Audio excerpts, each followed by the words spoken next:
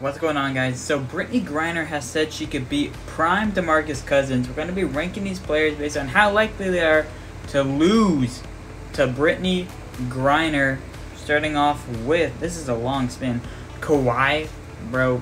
So Brittney Griner has no chance against anyone, but we still need to rank it by likely. I'll put Kawhi at 4 though, because I don't think he's losing one bit.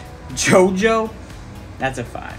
I mean, imagine him posting on Brittney Griner. That'd be disgustingly absurd. Kyrie, okay. You know, Brittney Griner is bigger than Kyrie. So maybe if she gets ball first, she has a shot. I'll put this at 2.